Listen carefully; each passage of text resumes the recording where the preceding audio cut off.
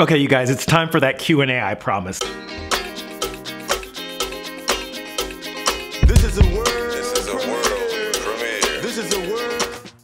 To celebrate reaching 2,000 subscribers, thank you all so much for subscribing. I'm gonna do a little Q&A here, and so I got some questions, and I'm gonna try to answer them. Kaori Flora asks, can you tell us what is inspiring or motivating you in your current work? That definitely has to be the fact that there are so many engaged people in the country right now. I think this is an organizer's dream, to have people who are really engaged, people who really wanna see transformation, all willing to kind of get out of their comfort zones and go out in the world and do something. What are your desert island choices? Music, book, and luxury item. I think like a Swiss Army knife. If I had like a tool to make things with, I could probably keep myself entertained for a really long time. Mexie. Question, could you please give me concrete proof that racism and patriarchy exist? Where's the proof?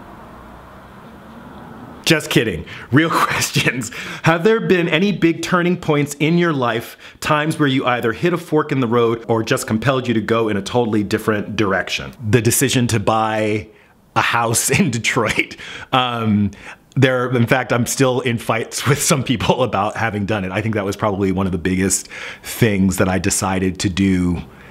Probably the biggest thing that I decided to do in my life, other than like going to graduate school or like moving to New York. Is there anything you wish you had done in your life that you haven't? And if yes, why not now? I'm a pretty, driven person. When I get an idea, I have trouble letting go of it until I've either worked it out or reasoned myself out of it completely. So if there's something that I've wanted to do or had a strong desire to do, I've probably done it at this point, or just realized that it's just so unpractical that I probably shouldn't do it. Maybe you're hoping for a turnaround in 2020. Do you think the SJWs will prevail against the Milos of the world? I don't even really think the Milos of the world are even really having that great an impact. They're just kind of a smokescreen for the nothingness that goes on behind that type of thinking. I think the SJWs who are actually out there in the street and really working to get things done and really meeting people and having an influence to make change happen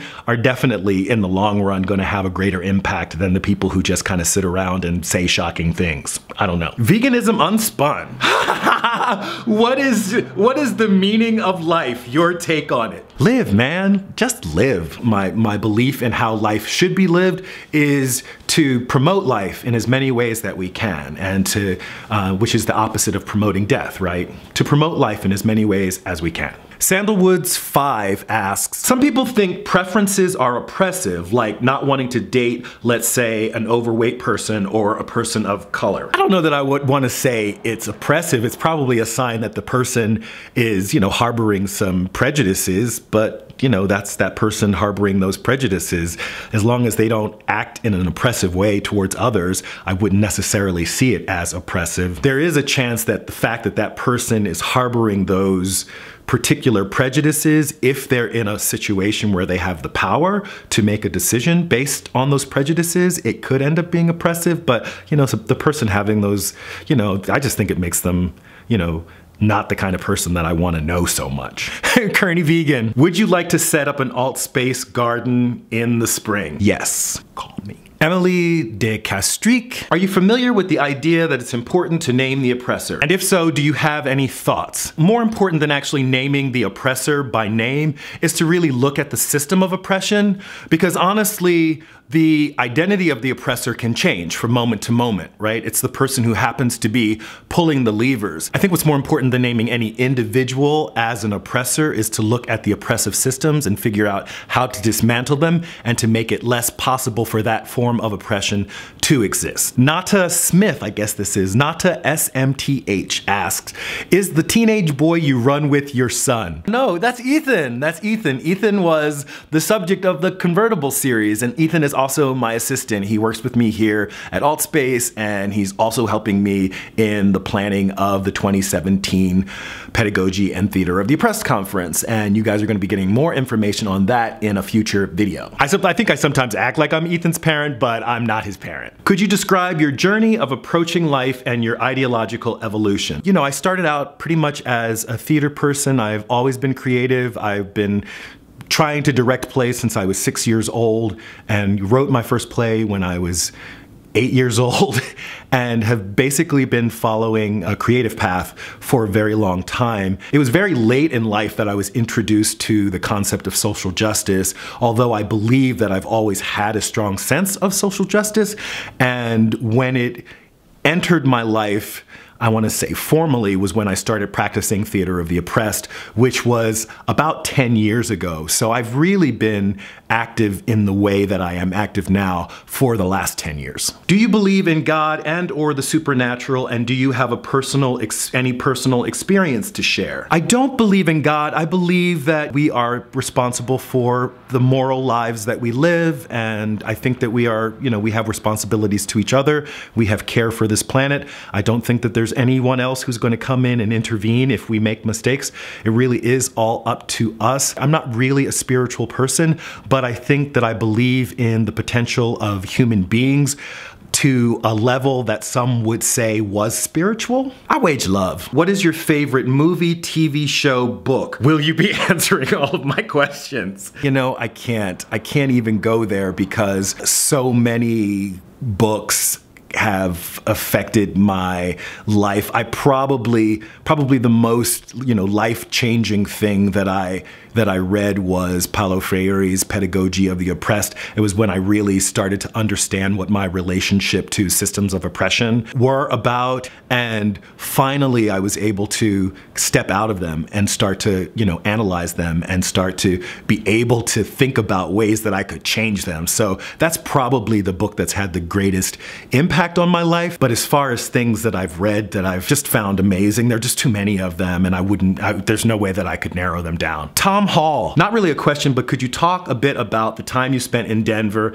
and how you ended up in Detroit? That's two really long stories, Tom. I'll give you the short version now. The time I spent in Denver, I was working at a place called the Denver Center for the Performing Arts, and they have an amazing professional theater company there. And I spent a couple of seasons, maybe 3 seasons with them, and working with an amazing director, Israel Hicks, who is the late Israel Hicks. The time that I spent in Denver really kind of centered around that relationship with that particular director. What got me to Detroit? The short story is Grace Lee Boggs. I heard Grace Lee Boggs speak, and the way she talked about Detroit just got me so excited that I wanted to find out as much about it as possible, and I knew that the only way to really learn about it was to be here, so that's how I got to Detroit. Mad Blender, who are your favorite YouTubers? All right, so if I watch you, you're likely one of my favorite YouTubers. I just discovered The One Janitor, and I just discovered that channel and watched a couple of videos, and so now I'm kind of feeling like I have, some new folks that I would like to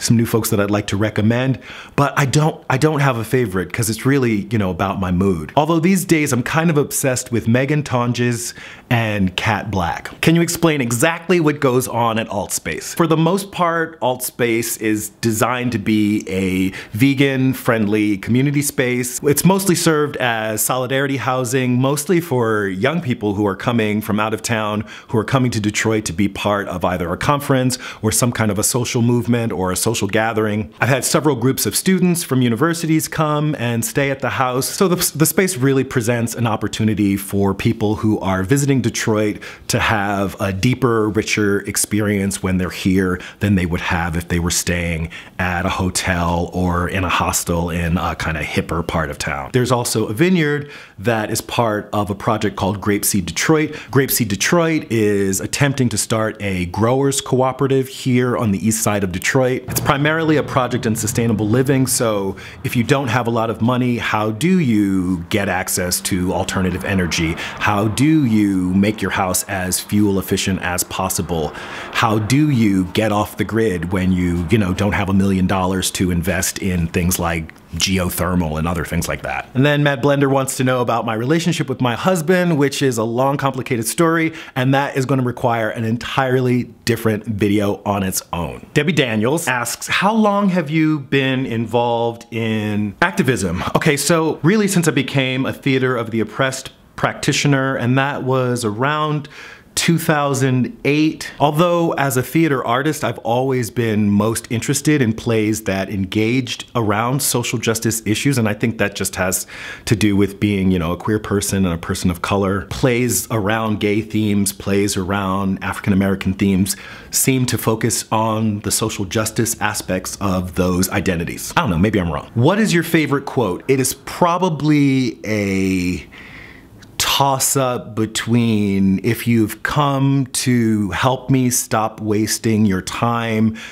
but if you've come because your liberation is bound up with mine, we can work together. That quote, I'm bastardizing that quote. Or the live simply so that others can simply live, and I think that's Gandhi. I think the first quote is Lila Watson, who's an Aboriginal activist, and I think the second quote is Gandhi, but I'm not sure. I'll put the information in the description box below. How has your experience being a queer person shaped your worldview and your activism? As a queer person, I've always felt a little bit in danger and have always, you know, sought to find safe spaces, and still kind of tend to feel unsafe as a queer person, although I live pretty dangerously. Anahí Nuñez Acosta asks, who would you consider, if anybody, a good role model or effective activist in terms of social justice on mainstream media?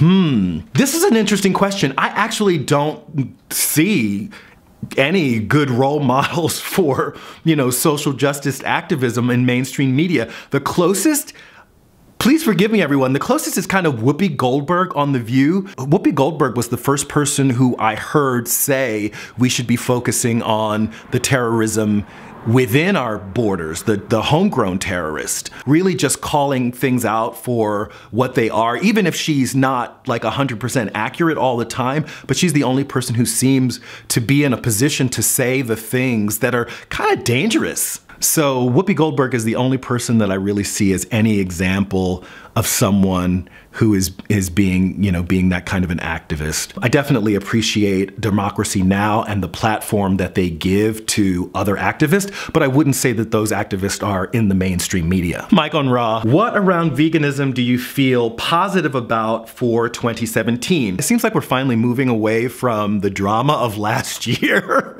I feel like we're moving away from this whole, like, just being lost in drama, and some of the other voices are beginning to prevail. And I don't know, maybe it's just that I've been around longer and I'm starting to see more people and know more people, but I definitely feel like the conversations are going beyond just, you know, conversations about the animals, and understanding that there are huge systems that we have to address that are causing not only the oppression of animals, but the oppression of human beings all over the planet, and are screwing up the planet. So I love that we're able to talk about those things. I love that there are conversations about those things ongoing. And then what needs the most attention? I mean, I feel like, you know, some things that have happened recently have shown how far we have to go in terms of understanding where we've come from.